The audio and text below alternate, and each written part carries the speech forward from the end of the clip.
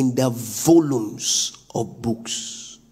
I have come to you, Hebrew 10:7, in the volumes of books.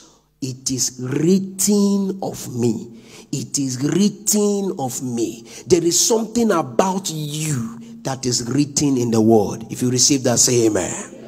There is something about you. Listen to me. There is no one on this earth that the Bible does not address. There is no one. Oh, but pastor, my name is not Zachariah. Your name don't have to be Zachariah. But there's something in Zachariah that addresses to you. There is something in the act of the apostle that addresses to you. It is written of me. Hallelujah. This year, may the Lord give you the grace to settle down for the book. Listen, my people are destroyed for lack of knowledge of the book.